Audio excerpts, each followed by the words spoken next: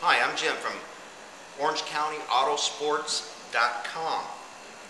What we're going to do today is we're going to show you how to replace your front brake pads and rotors and rear brake pads and rotors. The rotors are slotted and drilled. This allows your brakes to breathe, it reduces the heat, and it takes the dust out of the brake rotor so you don't get squeaking. Zinc plated. They're also zinc plated. Already said that. One of the other things that you may want to do is on the brake pad itself, you might want to put this quiet pad on the pads themselves so the brakes will not squeak no matter what. Okay, so we're going to get started here. The first thing is to secure the car, make sure that it's up in the air and it's secure, that you can work on it and nothing will hurt you or fall off the jack stands. You need to have the car in neutral with the key. You're not going to be able to take the key out of the car. You're going to have to leave the key in. Now the car will be off. Lift the hood and pull the brake reservoir cap so the pressure will be released when I pull the pistons back, and I'll talk more about that when we get into it. I've already taken the wheels off, and we're going to proceed to change the brake pads and rotors. The reason that you want to leave the car in neutral and the key in is so that you can have the capability of being able to move your front wheels so you have a better working capability here.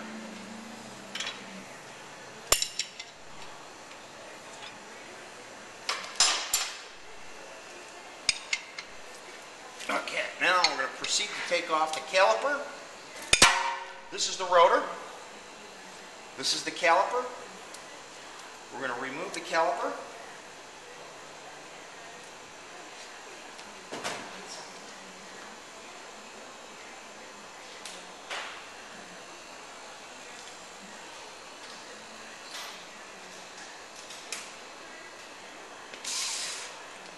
Speed this up a little bit.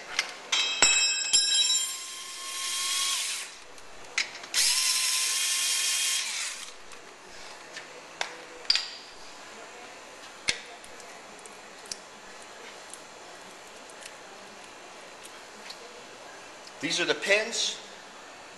Pins leave all your parts on the side here so you don't get confused. Some of these pins are different sizes, so you need to make sure you put them in the right positions.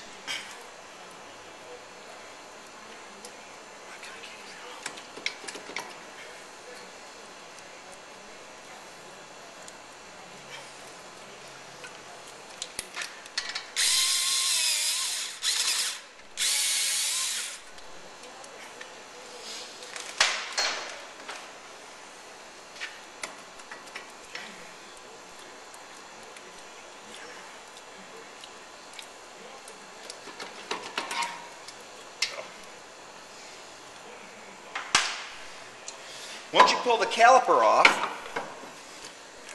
there's a piston inside that pushes the brake pads against the rotor. This piston here. You need a special tool to allow you to push that piston back. And I'll show you what that is right now. Take an old brake pad, insert it on the piston.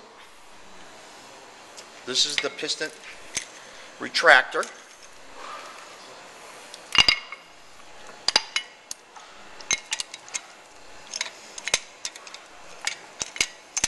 This is the reason that you want to take off the cap off of your brake cylinder. Now this is going to push the fluid back up into the cylinder.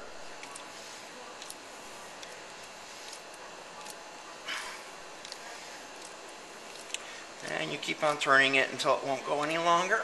It's all the way back. So your new brake pads and new rotor will fit on there.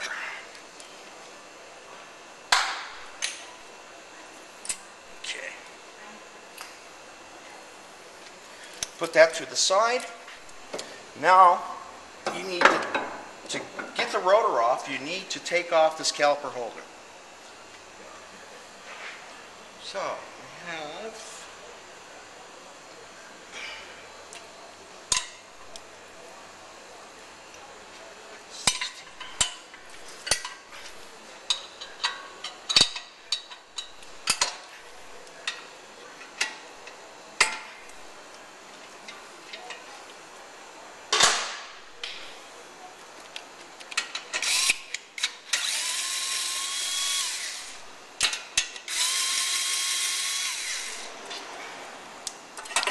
and that's the caliper hole.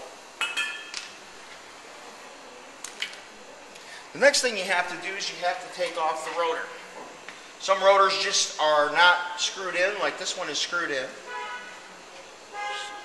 To use a standard screwdriver is not a good idea. You need a hammer screwdriver, and I'll show you what that looks like. Basically, this is a hammer screwdriver. All you do, put that guy in there, that loosens the screw. This particular model has 2 screws in it. Some only have 1, some have Allens, some don't have any at all.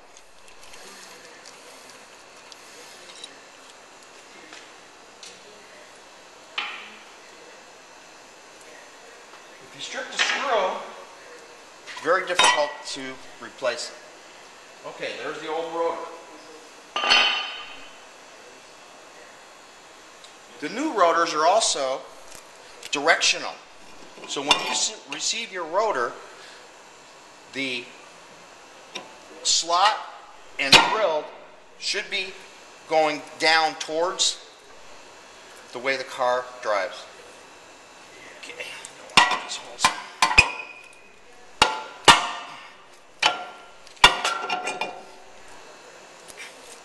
Make sure you line up the holes so you can put the screws back in.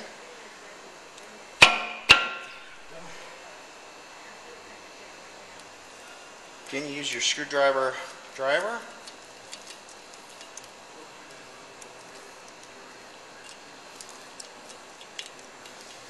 They're also zinc plated, silver or black, to keep the to make them last a lot longer, and keep the rust and any type of corrosion off your rotors.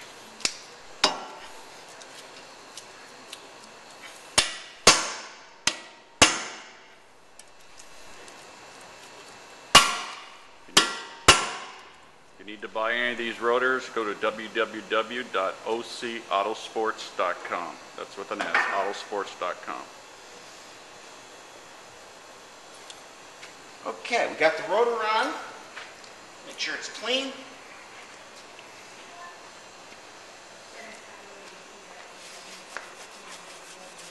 Also, the zinc plating makes it last a lot longer.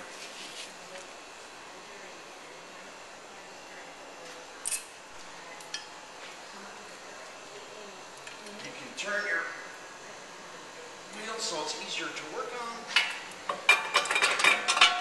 Put your caliper holder back in.